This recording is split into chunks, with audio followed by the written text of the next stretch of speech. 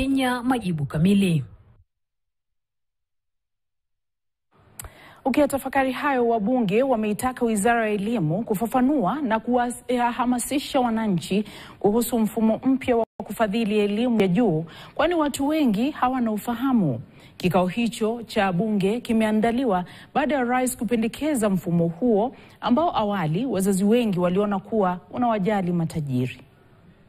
Students will be allowed to report to the universities, and they'll find staff from the university's fund and help to guide them on how to apply for the application. And if you tell these students, come back for a review of your rating, they will still use the same tool to review the same student. So at the end of the day, it is a zero-sum game. We have governors giving bursaries.